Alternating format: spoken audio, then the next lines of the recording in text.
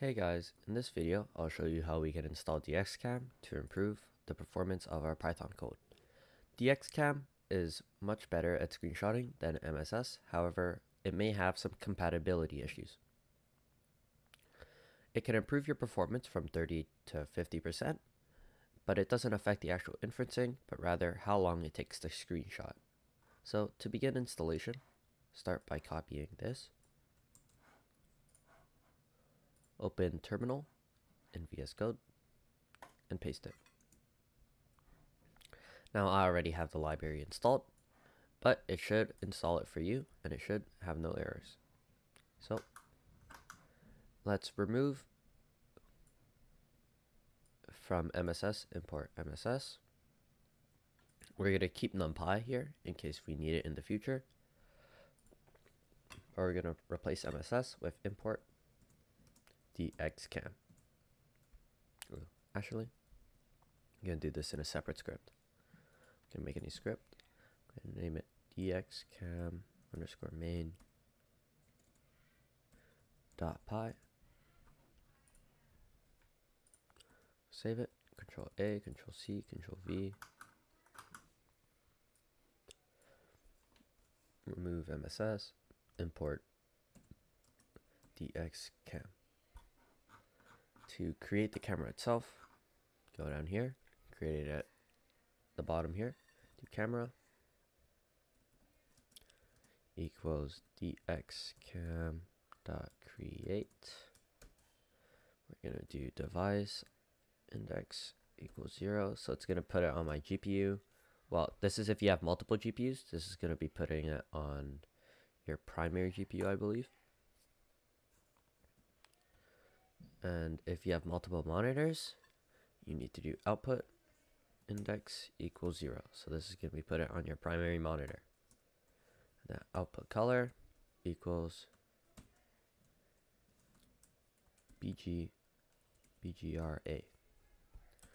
BGRA is just the most common format, and when using OpenCV, it's BGRA. That's what it displays.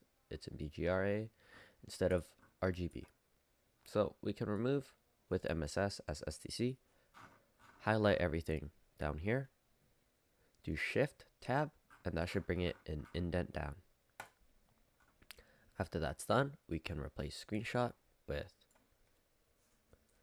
we do camera dot grab, and then in brackets we put region. I'm gonna save it. I'm gonna run the Python.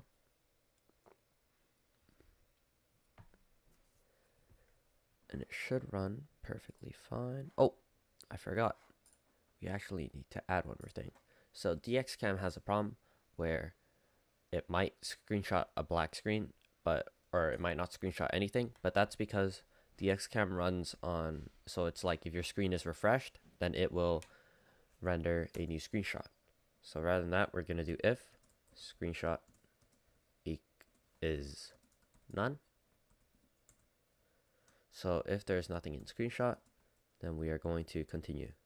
So it's going to loop over and it's not going to run the model detection. So I'm going to rerun this.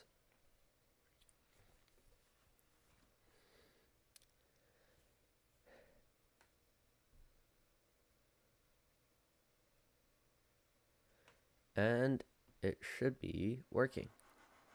So as you can see, the FPS will go to 0 when I stop moving my mouse, or it'll go to a very low number. But when I start moving my mouse, so when my screen starts refreshing, it's going to bump up to about 46, 48. So I will show you how the performance differs in-game in a second. So I currently have the MSS version activated, and I'm in the practice range with all settings on low, and my FPS is currently limited at 100. I'm getting about 26, 27 FPS, 28 FPS. This is for the MSS version. Now I'm going to switch over to the Dxcam version. So this is the Dxcam version. I'm getting about 35 FPS with the recording software on. So it's a large improvement from the MSS version. So I'm getting a lot more FPS using the cheat.